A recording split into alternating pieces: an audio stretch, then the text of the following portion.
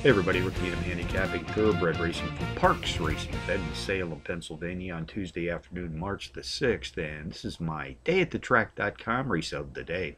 Let's take a look at race 9 this afternoon, folks. 3:50 p.m. Eastern Post time, 8.3 furlongs. That's a mile and 70 yards on the dirt. Fillies and mares 4 years old and up, raced for an allowance prize of some $47,000. Contenders number 3, My Sweet Emily.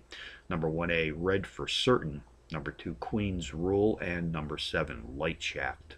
Number 3, My Sweet Emily, a 4-to-1 shot, qualifies as a Trackmaster Plus Power Pony, is the overall speed leader in this allowance field, racing at or about today's distance of 8.3 furlongs on the dirt, has hit the board in 5 straight starts, with his last 3 efforts, including an 8-length win in her second race back, also qualifying as power runs.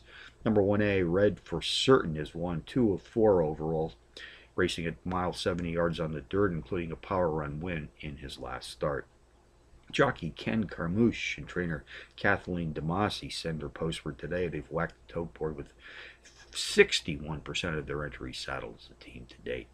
Race 9 summary, number 3, My Sweet Emily, tops of my contenders list today, which also includes number 1A, Red for Certain, number 2, Queen's Rule, and number 7, Light Shaft, 3-1-2-7 in the 9th today from Parx.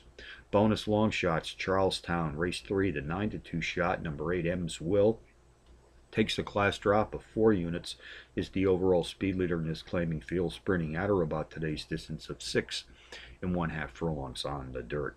Mountaineer Park, race 6, entry number 3, Gage Park, 9-2 in the morning line, has hit the board in power run fashion in 4 of his last 5, including back-to-back power run wins in his 3rd and 4th races back.